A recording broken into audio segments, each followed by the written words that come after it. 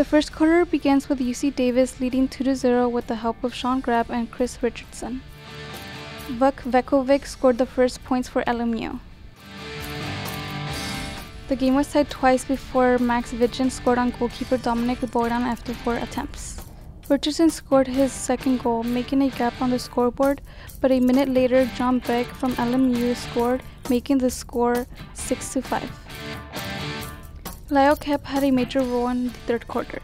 He put UC Davis up 9-6 when he assisted Michael Wright and scored 2 goals of his own. In the final quarter, it was Sean Grabb's 3 goals that improved the lead with the help of Corey Leibig's 2 steals. UC Davis beats LMU 12-7. Be sure to check out UC Davis men's water polo team last home game against UCLA November 9th.